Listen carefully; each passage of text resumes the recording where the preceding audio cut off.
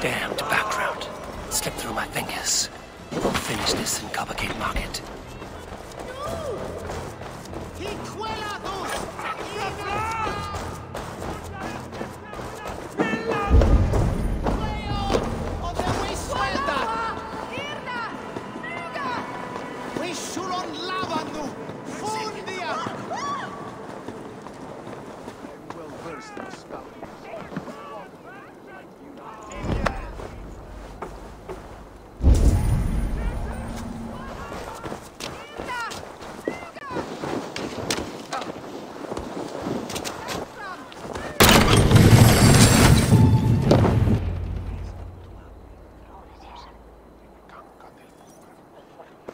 Come, walk with me. It is good to walk. Gregory. Good to take in the air. The sights, the sounds, the smells. Please, Gregory, I didn't think you'd mind. It was just a few coins. Shh. I understand. It's not your fault. It was mine, for thinking you had anything but empty air between your ears. With all the silver I've given you, I have nothing left to feed my children, let alone myself. Please, understand. Oh, dear God. Merchants of Jorvik, I promised you a future rife with opportunity. And what was the one thing I asked in return? Do you remember? Loyalty. Loyalty!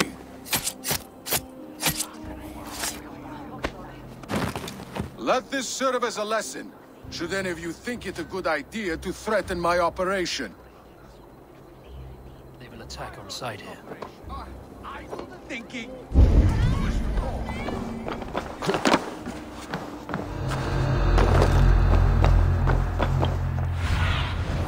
Survey the area, Sunan.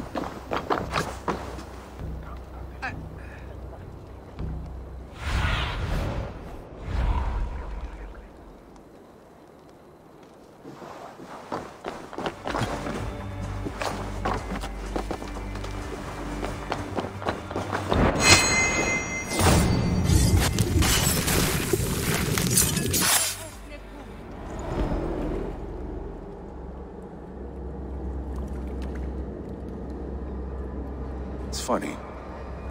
As a child, I thought of snow as the tears of God, frozen by our sins.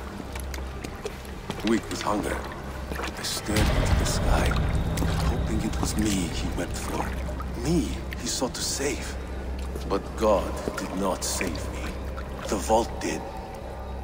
He took me to a fine house, gave me hearty meals, a warm bed. For the first time, someone extended a hand, showed me kindness, compassion.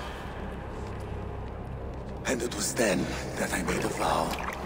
I vowed to never turn my back on he who was there for me when God was not. So you served the Bolt, knowing full well what he was a part of. The Order made our paths intersect. I owed them a debt, and I repaid it by saving this city from its own destruction. A life debt is a strong motivator. It took hold of this one's Hugad, drove it, and never let go. Yet not with the same compassion you were shown. Too many have suffered by your hand in pursuit of this course. You're right. Perhaps I deserve this death. But I am but one cog in a large wheel. One that still turns unhindered. Not for long. Where you have gone, there will be no tears waiting for you.